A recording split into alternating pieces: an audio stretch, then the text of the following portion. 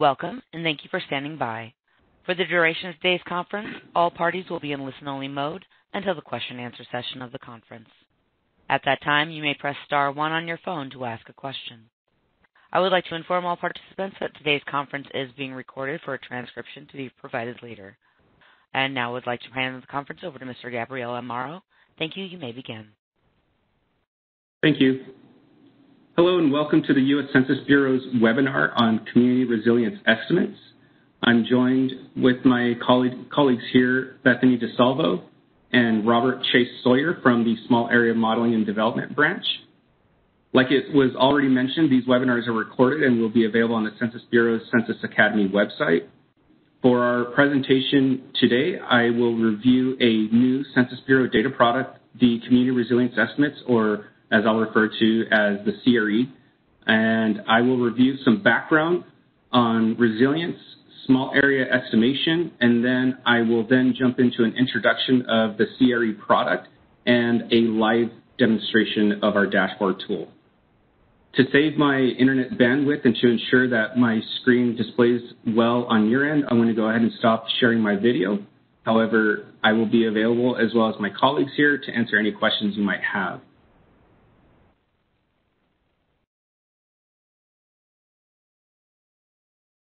What is resilience? So there are many different definitions for community resilience out there. The definition and foundation that we follow for the development of the CRE is community resilience is a measure of the capacity of individuals and households within the community to absorb, endure, and recover from the external stresses of the impacts of a disaster. Regardless of the definition that you use for community resilience, research shows that resilience can be predicted by individual and household characteristics. The next several slides will describe why the Census Bureau should measure resilience. And I think these slides are important for this presentation because if you're familiar with the study of resilience or vulnerability, you'll know that there's other measures already out there. In particular, some of the more popular measures are the CDC's Social Vulnerability Index, or the SVI, the NIEHS Pandemic Vulnerability Index, or the University of South Carolina's Social Vulnerability Index, or SOVI. What we at the Census Bureau know about these existing measures of resilience and vulnerability is that they all derive from publicly available decennial census, or ACS data. And because they derive from publicly available data, the measures are either deficient in granularity or accuracy. And I do spend more time explaining why that is. So here at the Census Bureau, we are stewards of restricted microdata. If you've ever filled out a Census Bureau survey, it is housed at the Bureau and it's not released to anybody else or any other agencies. It's under lock and key. And what we do is we make sure we don't release it to the public because we want to protect people's privacy. However, with that microdata that I just described, you can retain a correlation of individual risk, and that's something that's unavailable to anyone else out there that uses publicly available data. So what does that mean to retain a correlation of individual risk? If you're looking at the public data cell table there on your screen, let's pretend that this is your hometown. Let's pretend that this is the neighborhood that you grew up in.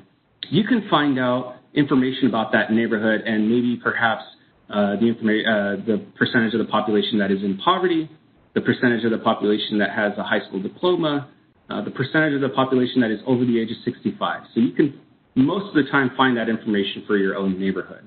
While with restricted microdata, we can go down to the individual level and we can retain a correlation of individual risk. So we can find out there's a person in that microdata cell there that you see on your screen. There's a person in there that is perhaps living in poverty. Perhaps they also do not have a high school diploma. Perhaps they're living with a disability or they're over the age of 65.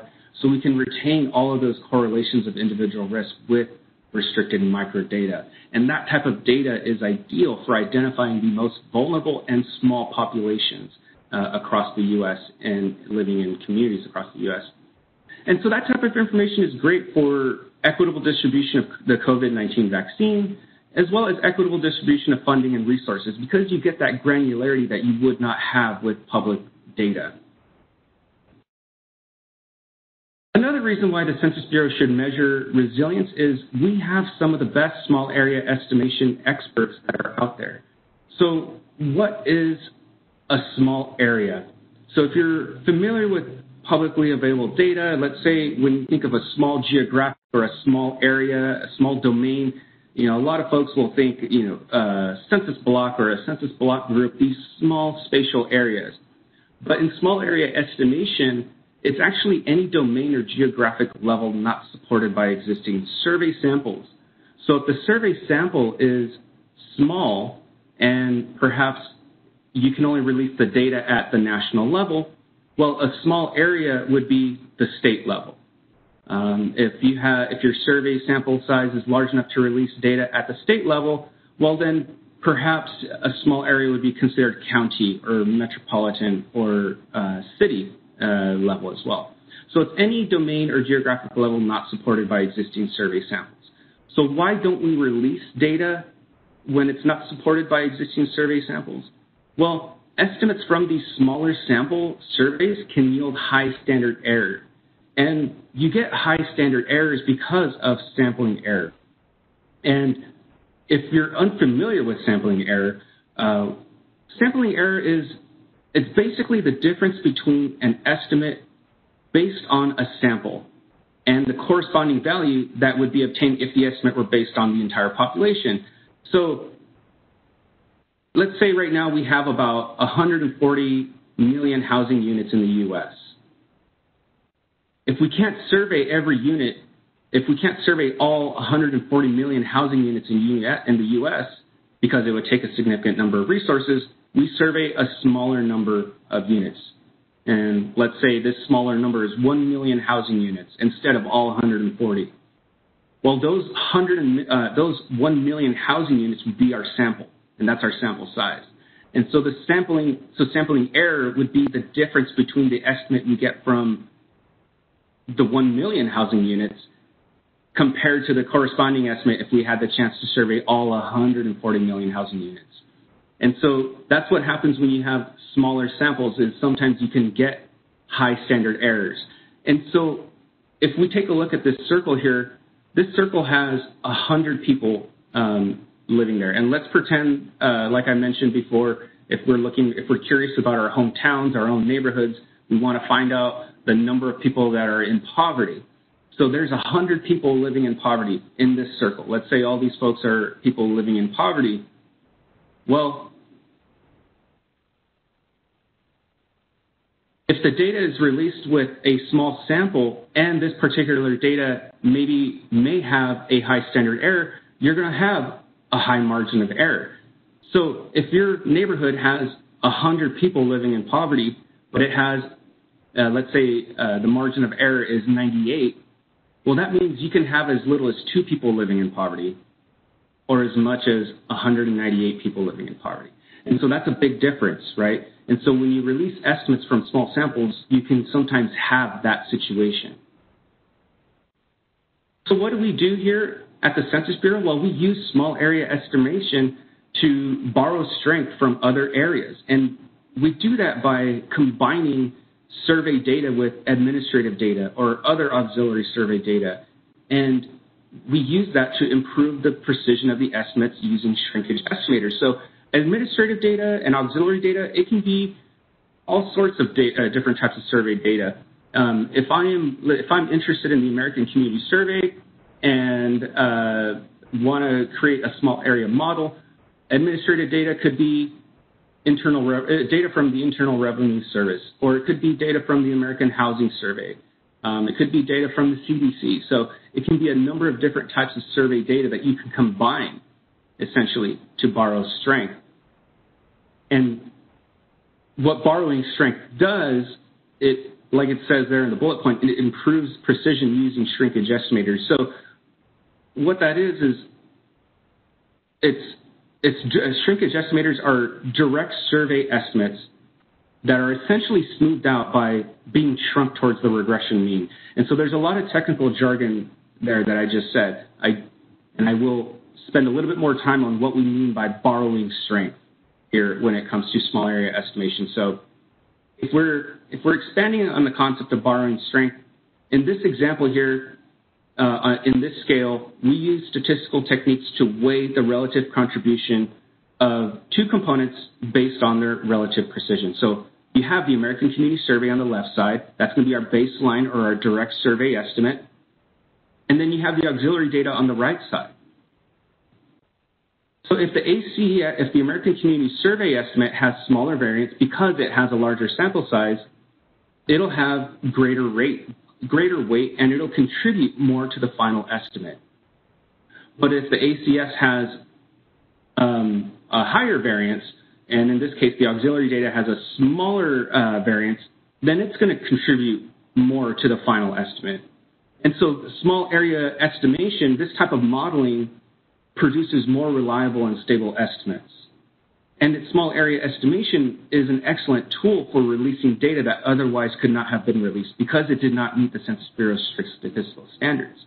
And so right now we do have surveys that are only released at the national level that can benefit from small area estimation. So we could release that data at state level or perhaps county level, or if it's the data is at state level right now, it could potentially be released at smaller geographies like counties and cities. So the current community resilience estimates that I'm going to give a demonstration of, and that is the focal point of this presentation, they were developed with the COVID-19 pandemic in mind. And these were developed, the community resilience estimates were developed in March of 2020. Development began in March of 2020 around the start of the pandemic and finished around June 2020. And so these estimates that I'm going to present to you were released at the end of June in 2020. And because they were developed with the COVID-19 pandemic in mind, the risk factors that were chosen, which you'll see on the next slide, they were chosen based off of that research that relates to the COVID-19 pandemic. So what you see here on your screen are the three data sets that we use to estimate the CRE. And that's where we'll pull our data that relates to COVID-19 pandemic. So our baseline direct survey that we used is 2018 American Community Survey 1-year data. At the time of the development of the CRE, the 2018 data was the most current available. We are currently working on a 2019 version. And we assign risk flags to that restricted ACS microdata, and like I mentioned, we'll go over those risk flags later on. We also combine this data with 2018 Population Estimates Program data. And so the PEP data is going to be our auxiliary data. And so what the Census Bureau's PEP is it produces estimates of the population for the U.S. and Puerto Rico using data on births, deaths, and migration. And it calculates population change since the most recent decennial census. We also use data from the 2018 National Health Interview Survey. And so the NHIS is one of the major data collection programs at the National Center for Health Statistics, which is housed in the CDC. And what we do is we probabilistically assign each health condition based on age, sex, race and Hispanic origin, and region. And so here, what you see now are a total of 11 risk factors that were assigned to individuals in the microdata. These risk flags, like I mentioned, were chosen based off of early research that was coming out around March and April of 2020. And so what we found out, of course, is individuals over the age of 65 were at greater risk of developing severe illness to COVID-19. Individuals who were living in crowded households or in crowded neighborhoods were more likely to contract COVID-19 and so forth. And of course, we also found that folks who had respiratory disease, heart disease, and diabetes were more likely to develop severe illness from COVID-19. And like I mentioned, this was developed using 2018 data. We do have a new version that's coming out for 2019, and that's going to have different risk factors. And so what we end up having is an estimate of the number of individuals by the number of risk factors they are living with. And that estimate is provided at the state, county, and tract level. We categorize it into three groups. You have the zero risk factor group, the 1 to 2 risk factor group, and the 3 or more risk factor group. And that's going to be the most vulnerable, the vulnerable population, or sometimes is what we refer to as the high-risk population. And the view that you see here, that's actually a screenshot of our dashboard, and I'm going to go ahead and bring up our dashboard now and give you a live demonstration. So how you access our community resilience dashboard is you go to covid19.census.gov, and that will take you to our COVID-19 demographic and economic dashboard. This is a new dashboard, or hub, I'm sorry. This is a new hub that was created by the U.S. Census Bureau as a result of COVID-19, and I believe it was also released around May or June. But you can find a lot of neat tools here that may be of interest. You can find data equity tools, different federal data sets, and COVID-19 surveys. But if you want to access the community resilience estimates, you just scroll down and you can find our community resilience estimates dashboard here. Once you click on this, so I've already had the dashboard loaded up because my internet is not so reliable, so we can go ahead and hop on over to the dashboard. And so this first view that you see here, this is the county level view of the community resilience estimates. And so the darker the county, the higher the proportion of residents, or higher percentage of residents that are living with 3 or more risk factors. And so that's just the default view that you're going to see. If you're interested in the population that actually is living with 0 risk factors, you can switch on over to that. If you want to look at the 1 to 2 risk factor group, you can click that as well.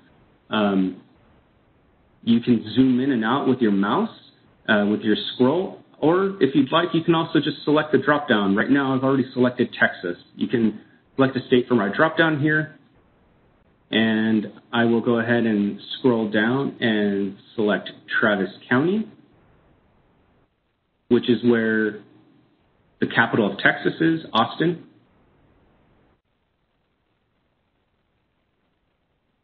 And so the view automatically, once you dive in deeper into the dashboard, the view automatically changes to tract level community resilience estimates. So just like how when you were looking at the county level estimates, the darker the tract, the higher the percentage or the higher the rate of the population that is living with 3 or more risk factors. And so what's interesting about using census tract level data is that when we were at the higher view and we were looking at the county level data, you could see that there was a county that did not have more than 50% of the population with 3 or more risk factors. But as you start to zoom in and you start to look at the variation within the county, you can see that there's a lot more variation. Some tracts in Travis County have 0 to 10% living with 3 or more risk factors, whereas some tracts have between 50 and 78% of the population living with 3 or more risk factors. Another neat feature about this dashboard is it's intuitive, and you can click on census tracts you're interested in. So here I'm clicking on a census tract that's, if you're familiar with Austin, it's below Highway 71, and it looks like my internet is not working here. But typically what you could find is when you click on these tracts and counties all over the U.S., you can find information specific to that tract or that particular neighborhood. And so here, now that we've had it load up here, you can see that 53% of the population living in this neighborhood in Austin is living with 3 or more risk factors. Another neat feature about this, about the community resilience estimates, is that we are the only index that measures resilience or vulnerability that includes the margin of error. So you can see, although 53% or almost, if we're rounding 54% of the neighborhood is living with 3 or more risk factors, we include the margin of error. It's plus or minus 12.44%. And so you don't find that with other measures because, like I mentioned before, if you're looking at a tract and you're interested in focusing on a particular tract, if it tells you that there's 100 people living in poverty, but then there's 98 people that are 98 person margin of error, that can be a huge variation, right? And so we are the only measure that includes, the only index that includes the margin of error. If you're interested this dashboard includes other information. So this is the default view that I'm showing you, which is this thematic risk map tab. If you see here in the lower left-hand corner, we're currently on thematic risk. You can click on predominant risk map, and this switches the view. So now what we're seeing tracks as they relate to the predominant risk factor group. So tracks that are red, those are the ones where the population is the population that's greatest are those that are living with 3 or more risk factors. So those are going to be the most vulnerable tracts or neighborhoods. You can also click on this other tab here.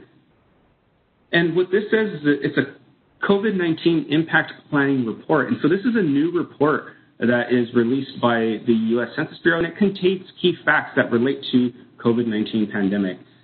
So you can find out information. In particular, because we selected Travis County, we're looking at the number of households that live below poverty level in Travis County, or the households that receive SNAP, or households with a disability, and those that are over the age of 65 who live alone.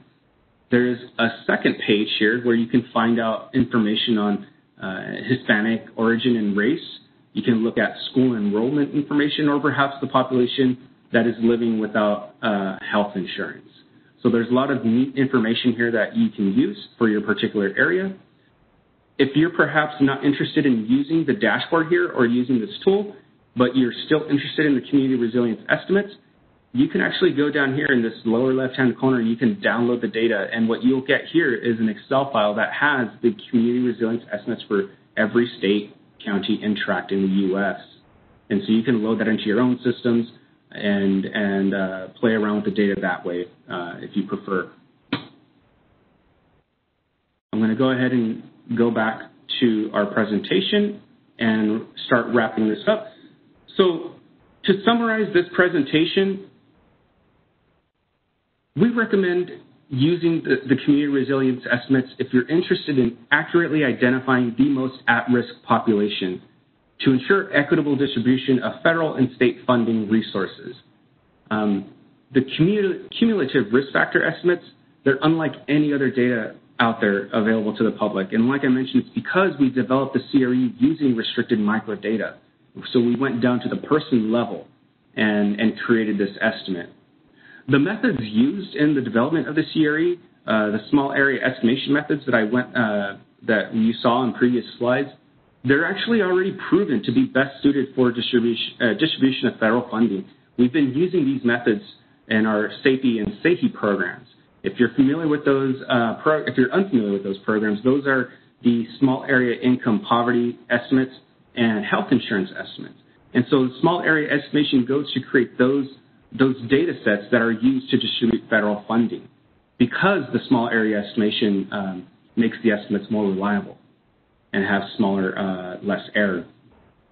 In addition, the CRE is best suited for accurately identifying small and hard-to-reach populations, and so that's when you start to have greater amounts of error, because if you're interested in a very niche population group, then the population size is probably going to be very small, and potentially the error might be greater for that particular population group.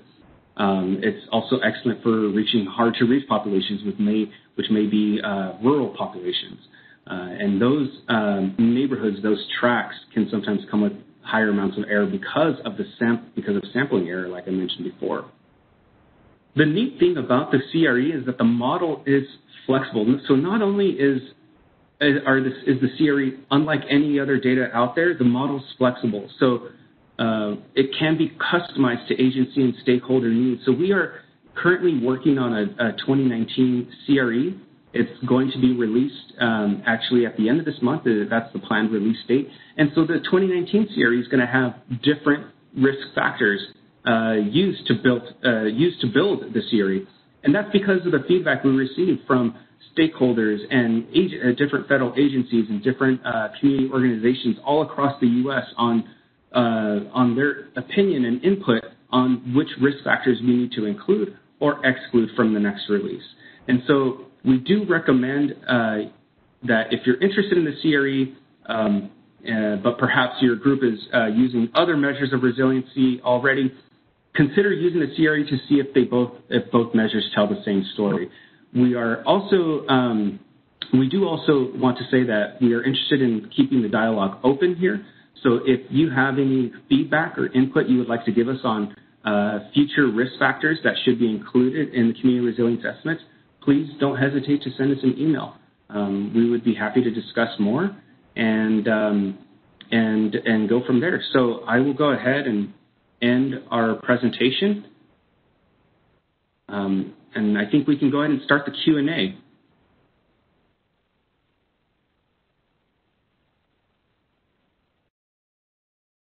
Thank you. We will now begin the question and answer session.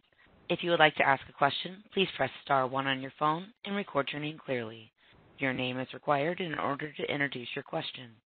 If you choose to withdraw your question, please press star 2.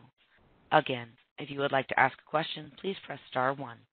It will take a few moments for questions to come through. Please stand by.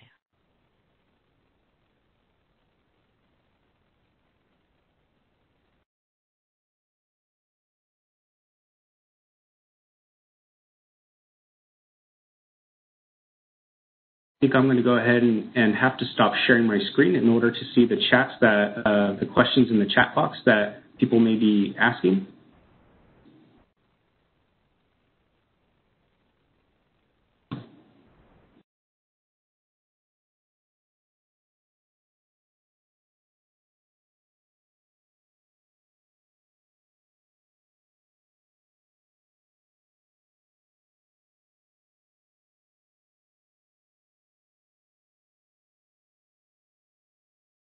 And just bear with me one moment while I get this chat box opened up.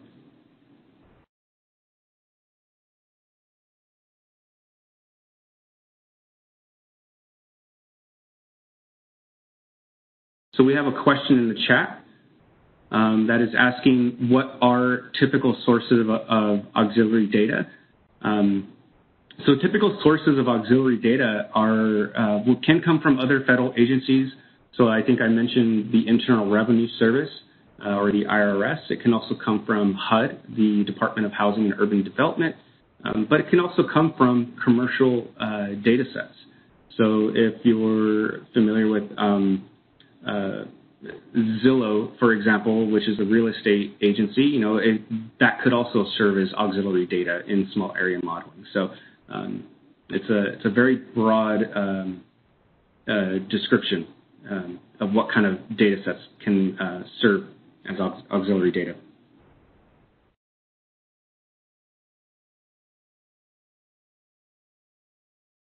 We do have a question on the phone.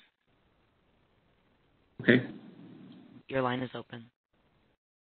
Okay, thank you. I apologize. I joined the meeting kind of late. I just want to know where is this, I know it's being recorded. Where can I view this? Oh, sure.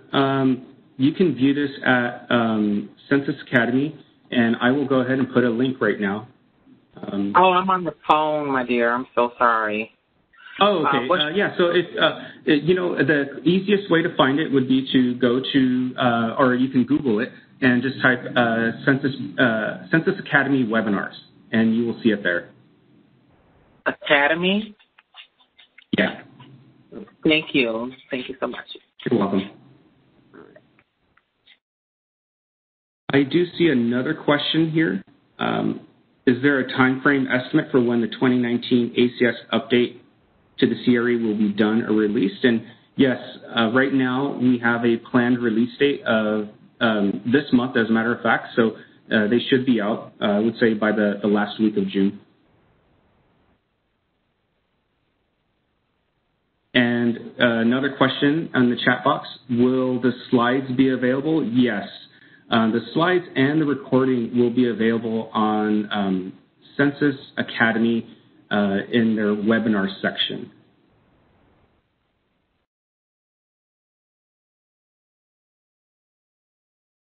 And typically these recordings usually take just a few days to process. So, you definitely check the website by the end of this week, and it may very well be there by then.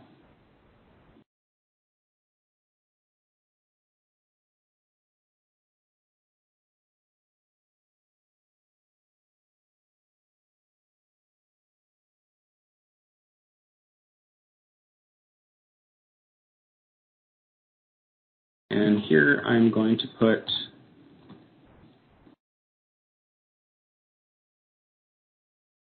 the dashboard address.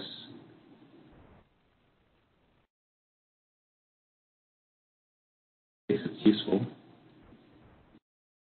That's where you can find our COVID-19 data hub, and you can access our community resilience dashboard by visiting that website.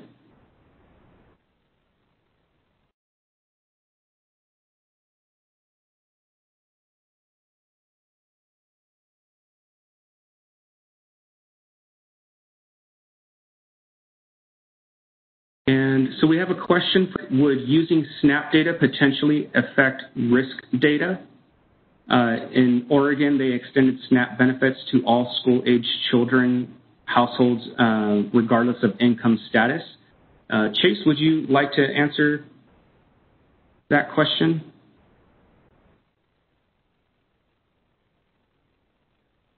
Sure, yeah, I'd be happy to, Gabe. So my name is Chase Sawyer, and I work on the community resilience estimates as well. And so currently the SNAP information isn't used as an auxiliary data set for the community resilience estimates. But if there's a question about how they might impact the small area income and poverty estimates, you can feel free to reach out to that team. Their email address is sehsd.saite@census.gov. And I've gone ahead and put that information into the chat.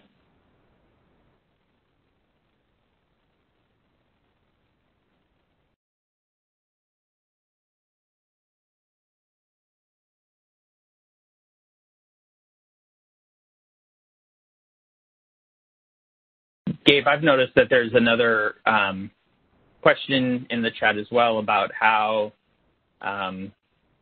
seeing how to download the data again. Would that be something you could maybe show us real quick? Oh, sure. Yeah, let me go ahead and share my screen here.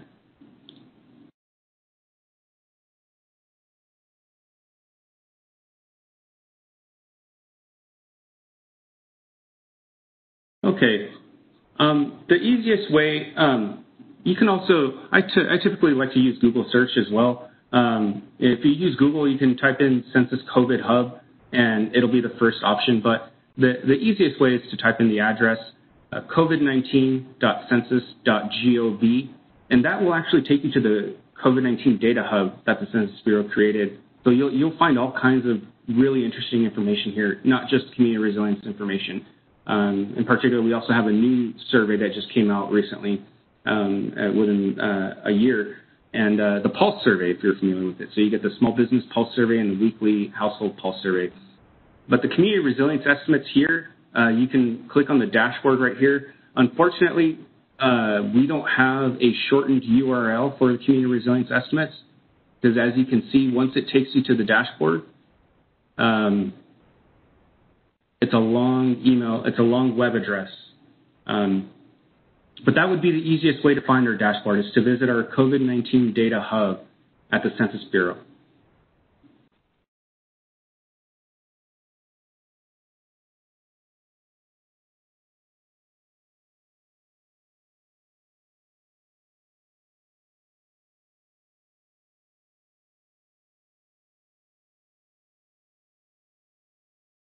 So we do have a few more questions here. Will the risk factors from 2018 remain the same or change in the 2019 update? And so the new release, the 2019 update that's going to come out later this month, will have different risk factors.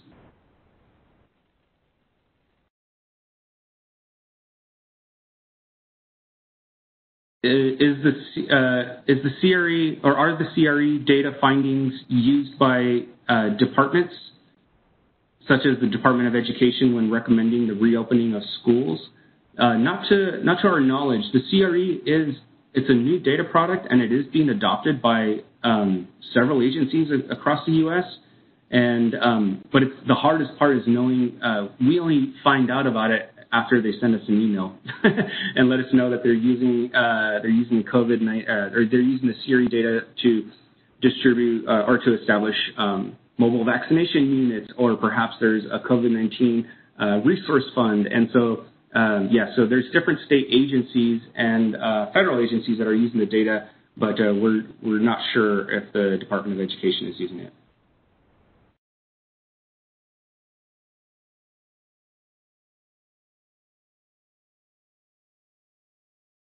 How are cutoffs or thresholds for what counts as a significant risk factor determined? Are risk factors weighted equally? Chase, correct me if I'm wrong, but the risk factors are weighted equally. But I'm not sure if I'm not sure about the first question, what counts as a significant risk factor determined. So if I'm understanding that correctly, that comes from the early COVID-19 pandemic research. And so that's why we selected those particular risk factors, and they are weighted equally.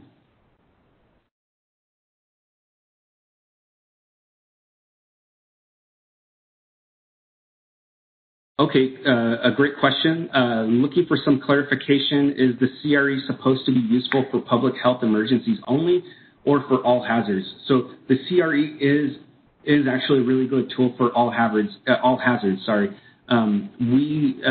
We just developed the 2018 CRE as it relates to COVID-19 pandemic because that was the current event that the entire U.S. was experiencing. But these new iterations that we plan to release soon, we are hoping to have them more tailored as they would be for maybe identifying risk of tornadoes or earthquakes and wildfire, those types of natural hazards as well. So yes, the CRE is going to be useful for all types of hazards.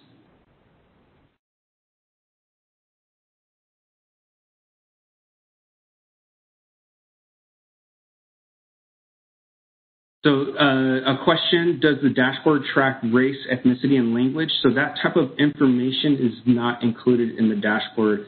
It does not break down the components of the CRE, but we do hope to release that part actually soon as well. That's a good question actually, because that's a lot of folks are interested in race, ethnicity, and language, and so yeah, it's not broken down yet. And we have another question. Is there something similar for climate, like the areas that are vulnerable to climate disruptions and events? And that is something, we would love to release. And we would actually like to, at the Census Bureau, we are data experts, and we're the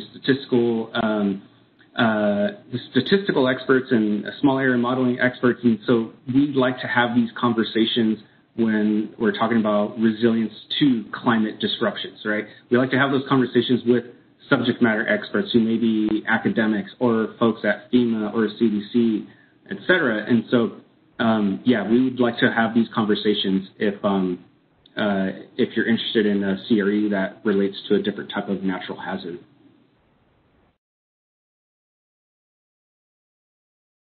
Can we download the data of COVID-19 impact planning report? So you can download the impact planning report, but I don't believe you can download it in a table format. It just comes in as a PDF.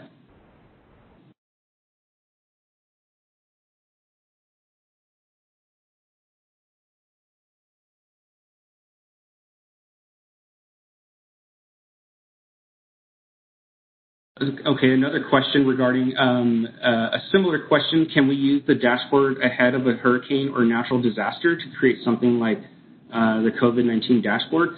So the risk factors that are included in the current 2018 CRE, although they were developed with COVID-19 pandemic in mind, the factors that are in it do cross hazards, if that makes sense. Some of the risk factors, one of the risk factors included communication barriers and poverty status. And so those kinds of things, folks who are flagged for those types of risk factors are probably going to have a harder time bouncing back from a natural disaster like a hurricane, right? And so, the dashboard, I think, would be a good use of that.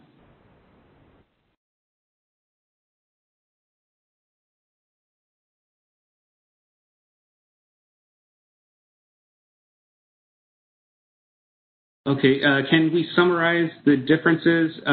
Chase, this might be a question that you may be able to answer. Can you summarize the differences between the from the CRE from FEMA's Resilience Analysis and Planning Tool, RAPT, as well as the National Risk Index? If I'm familiar with the RAPT tool, it also uses publicly available data, and so that's kind of, it jumps back to where because we're at the Census Bureau, we have access to the restricted microdata, and we can jump down to the person level. And because we have access to that microdata, we can also use small area modeling techniques to reduce error. And so I think that's something where that would be the main difference that I'm aware of between the CRE and FEMA's RAPT. So RAPT will use publicly available data. Does that capture everything, Chase? Yeah, no, that's pretty much on point, Gabe. Most of the data in the RAPT is from publicly available ACS data, as well as some information from the economic side of the Census Bureau looking at businesses. And so there are some similarities between the variables of interest. But again, as Gabe said, the data that we're using to create the CRE and the small area model is using the public or the data within the Census Bureau that's not publicly available, and these other tools are using what's available publicly.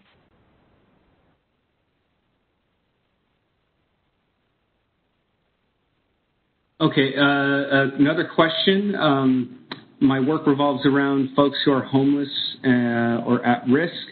Have you considered using number of persons in group quarters as a risk factor, as a proxy for highest level of vulnerability, which won't show up in general American Community Survey? Yeah, so the population, one of the things I didn't describe during the presentation is the population universe. Sometimes because we have access to the restricted microdata, we can actually get a little bit more finite and include or exclude certain group quarter populations. Group quarters itself as a risk factor, I am actually unsure if Chase may be able to answer that question, but what we have done in the past is we've actually overlaid the CRE with homeless population, actually, and we did that when we gave a presentation, I believe it was to the city of Los Angeles. And so we looked at the population and tracks by the number of folks who were homeless. And so we've done that type of overlaying in the past, but as far as including it as a risk factor, we have not done that. And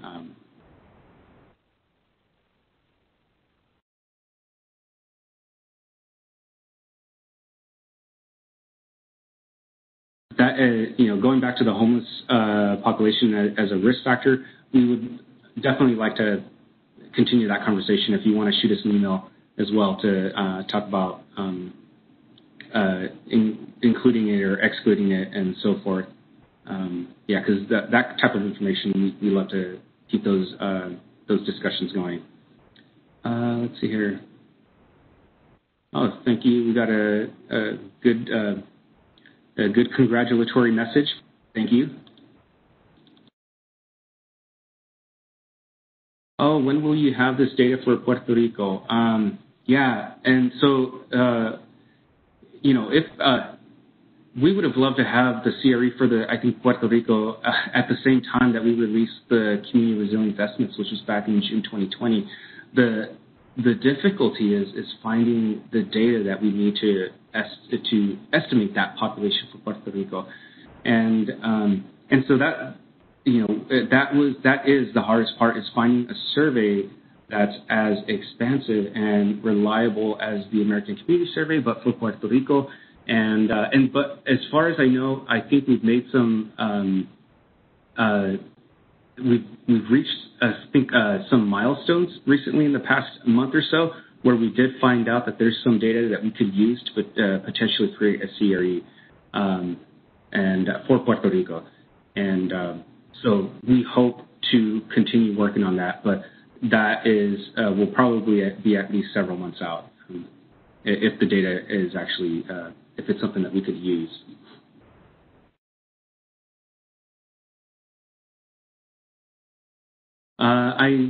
So I just noticed that you switched from Tableau-driven dashboards to Esri-driven. Are there factors or considerations about this that you could share?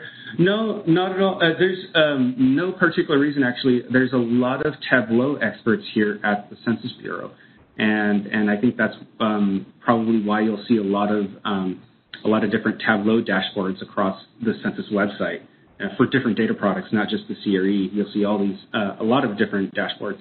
I think this Esri collaboration is something relatively new, and I'm actually also relatively new to the Census Bureau. I've only been here about a year and 6 months, and so I think this Esri collaboration is new, and so we do have a lot of dashboards that are coming out that are Esri based, and some of them already existed as Tableau dashboards, and some of them did not, and they're just their first releases through Esri. But maybe Chase, actually, maybe you can answer that a little bit better. Because I'm not too familiar with the history. No, yeah, I think you're right on, Gabe, that we use a variety of different tools at the Census Bureau. And so as part of the COVID Hub, we have the dashboard set up this way. When the CRE was originally released, Tableau was used. I think you'll kind of see just more of that going forward, that sometimes we'll use Esri and sometimes we'll use Tableau, but both are tools that work well for this.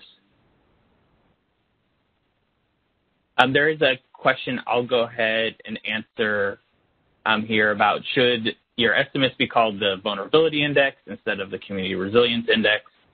How are the indices validated? And if 2018 estimates use different risk factors than 2019, would it be difficult to compare? So I guess there's actually a couple questions there. But the first part, I'll speak to the name, the community resilience estimates. The paradigm that we use at looking at resilience is the ability to rebound after a disaster hits. How available or how able is a community to do that? And so there is definitely some intersection between vulnerability and resilience. And so that's kind of where the paradigm that we took, that resilience and vulnerability are somewhat interrelated, and that we're looking to see how individuals and communities would rebound. At this time, we're still working through how we'd go ahead and validate the model. It hasn't been validated yet, but we're doing research using different records to look at COVID deaths as compared to the CRE, and using Social Security numinant to look at excess deaths in communities compared to the CRE. So we're hoping to have some of that research published in the near future. And then this question about if the 2018 estimates use different risk factors than 2019, would it be difficult to compare? I think that is going to be the case, that it's going to be somewhat difficult to compare based on some of the changes that we have, but we'll be sure to include documentation on those changes going forward. One more thing, though, about that is, as we finalize and we really hone in on what the risk factors are, the great thing that we have all of the ACS data going backwards is we can actually go ahead and run the model going backwards. So, again, we're just kind of a fledgling program here at the Census Bureau, but working with various stakeholders such as FEMA and CDC and whatnot, we're honing in on what we want this index to look like, and then we're going to have the ability to go backwards in time. Thank you, Chase. Yeah, and I do see another question here. Is the CRE data going to be available past the ACS 2020 data? And so, yeah, when the CRE was first released, it was it was a new data product, and since it's been released, it's gotten a lot of support, and a lot of different external agencies and external stakeholders have found it useful. And so right now, I think we are looking, at being able to create a CRE for the next few years. And it looks like your question is related to, it looks like if it was going to be an issue with the revised disclosure avoidance measures. And Chase, correct me if I'm wrong, but it looks like small area. What we do to create the CRE, it incorporates small area estimation, and that already or disclosure avoidance is built into that small area estimation model, and so we shouldn't have any privacy issues with future iterations of the CRE. Yeah, that's correct, Gabe. That the small area modeling is actually a great way going forward with some of these concerns about disclosure avoidance and whatnot. That these estimates, disclosure avoidance is baked into it. It eliminates some of the concern about database reconstruction when we're using these modeling techniques. And so we have less concern about disclosure than the American Community Survey probably will going forward. And I'll say as well that the CRE is actually able to publish one-year tracked estimates, which is something the American Community Survey isn't able to do. And so, that's the small area modeling gives power that isn't available in the survey data alone.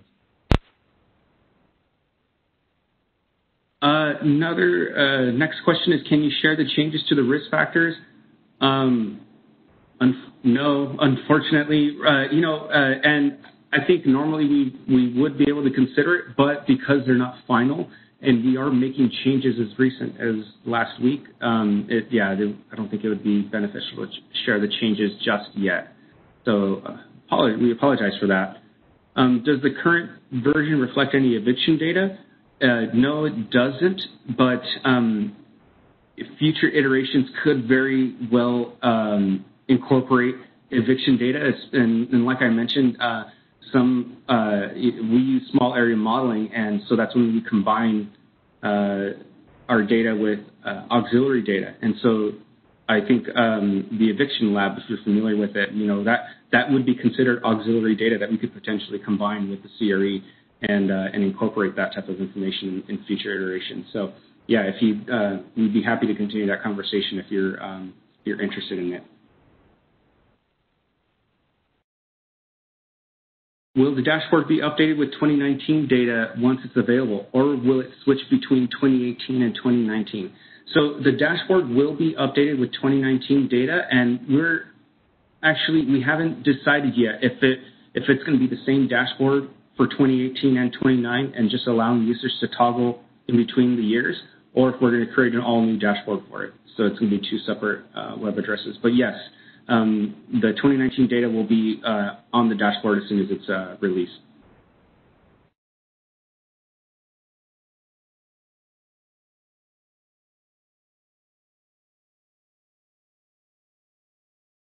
Let's see here. If I want to see what risk factors that are most frequent in a census tract, does the dashboard show that? And no, it does not. We are working on a dashboard that shows the most frequent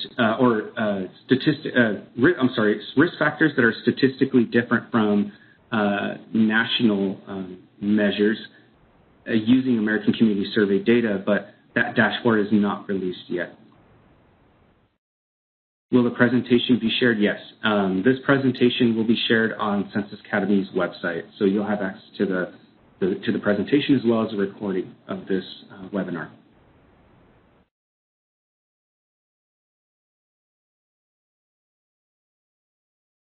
I am interested in finding out how community resilience data can be used in small business context.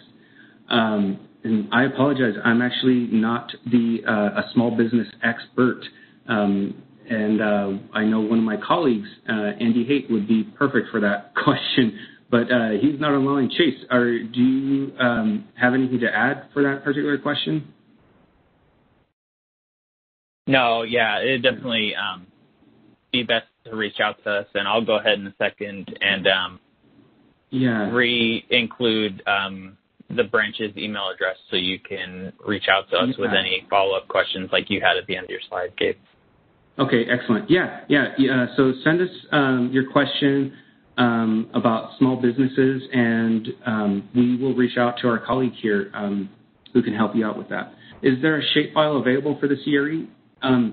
So we're in the process of creating a drag and drop feature or a web feature, an Esri web feature, which you can add to your online map. And on top of that, we are also in the process of opening our Community Resilience Estimate webpage where you will be able to download shapefiles. So we'll be releasing those shapefiles at the tract, county, and state level. But yeah, unfortunately, right now there's no link that I can send you. We're so close. We're just about 2 to 3 weeks away from releasing that information. So please check back regarding the shapefile information.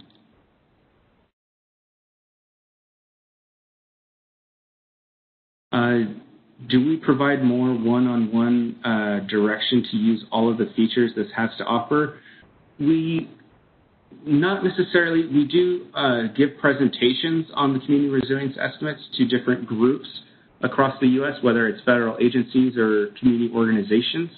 I do recommend visiting I'm going to go ahead and put this link in the chat. It's part of our Census Academy website or a Census Academy program, but they have these things called data gems, and they are excellent at walking you through step by step regarding all the information that the Census Bureau has to offer.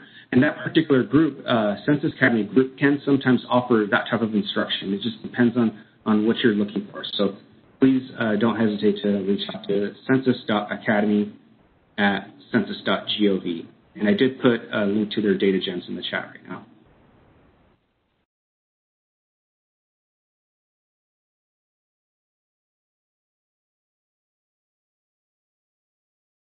Thank you all we're getting some nice thank you notes from a lot of folks here.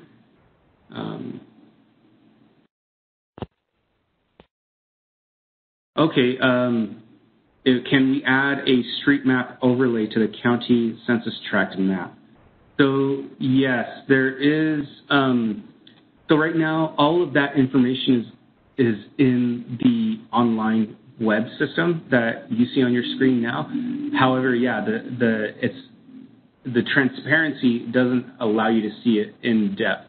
We are looking into whether maybe we should offer that as a toggle. Perhaps maybe if people are interested in seeing streets overlaid on top of the CRE, we're taking a look into maybe we should just create something like that. So thank you for that question, and we'll take a look at our dashboard and see if that becomes a feature we can release.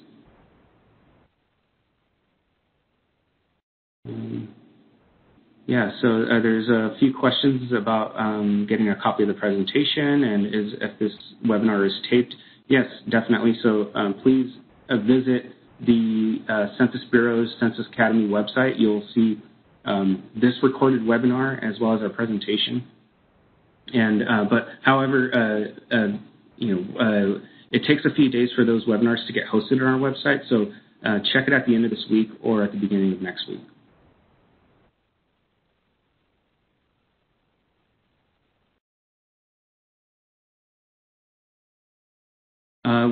Would you say, so another question in the chat, would you say this is a good proxy to use this data to ascertain that federal funds are being disseminated to low-income, high-risk populations?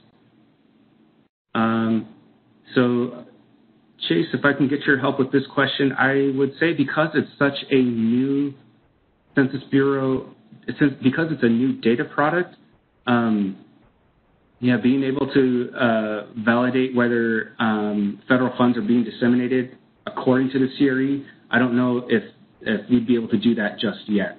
I think because of how current or how new this data product is, I think we would have to wait at least a year or so. Yeah, again, so my opinion is that this tool, we are still working on the validation and seeing what the results are with some of the individual risk factors. What I will say, though, is that this is a great tool in the fact that it's taking a lot of different ACS measures and providing a single estimate for the population and what population might be resilient, what percentage of the population might be vulnerable. And I would say as well, too, that as Gabe mentioned earlier, that the modeling techniques are sound and have been used for decades now as part of the SAFE and the SAHE program. So, again, we're working on the individual validation of this model, but just overall, it's all built upon tools that are well used and tools that have already been used for distribution of funds in the past with the Small Area Estimates program as well as the ACS data.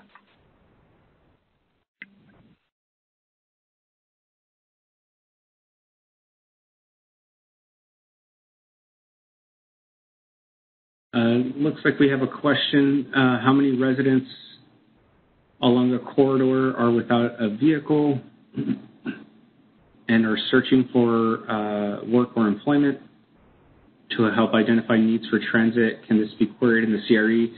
No, those breakdown type of components cannot be queried in the CRE.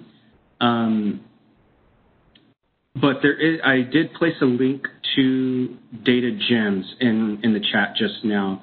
And so Data Gems, they do offer a video that may speak to your needs. And I will go ahead and put that one in the chat right now as well. So this particular Data Gem will help you work through our data tools at the Census Bureau's website. And so if you're interested in the population that is without a vehicle, however, I don't know if you'll be able to get that nuance without a vehicle and searching for employment, but you can look up searching for or unemployed. You can look up persons without a vehicle, and you can do those types of queries with this Census Bureau data tool. And then once you're done with your query, you can actually map it. The Census Bureau website has that capability where you can get your table and you can look at the numbers and you can also map it. So I just put that in the chat box right now. It's a very good video that describes how you can do that.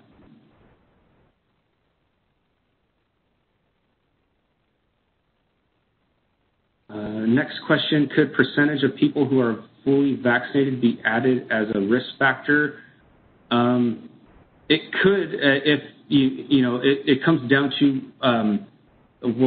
how we're defining what the community resilience estimate is trying to capture. And so if a new iteration were to come out for COVID-19 pandemic, then percentage of people who are fully vaccinated could very well be added as a risk factor, and that could come from, like I mentioned before, that would be one of our auxiliary data sets that we combine all this data together for and create these estimates. So, and something like that would probably come from the CDC. So that could come from, that could be in a future iteration.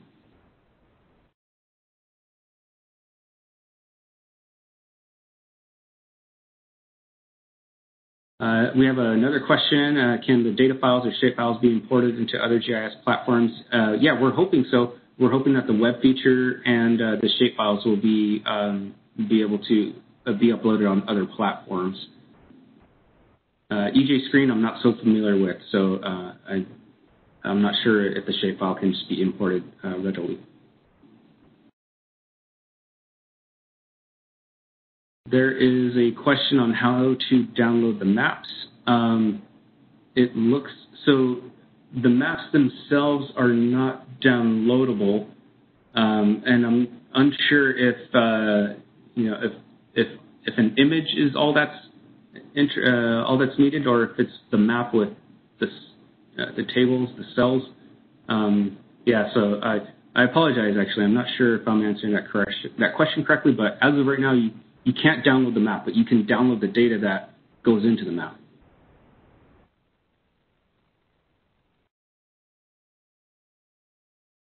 Yes. Are there plans to measure community resilience to extreme weather events? Yeah, we're definitely looking into that right now, and we're working with some external agency stakeholders to help us with that design.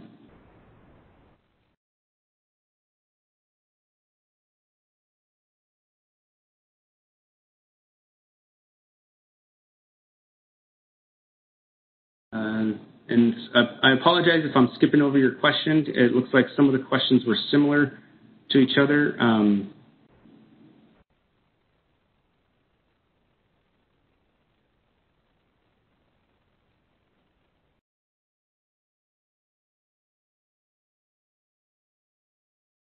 So, Gabe, I'll go ahead and jump in here and say I'm not sure that we answered this question about are there examples of communities using this data as a community outcome indicator for strategic planning purposes. And so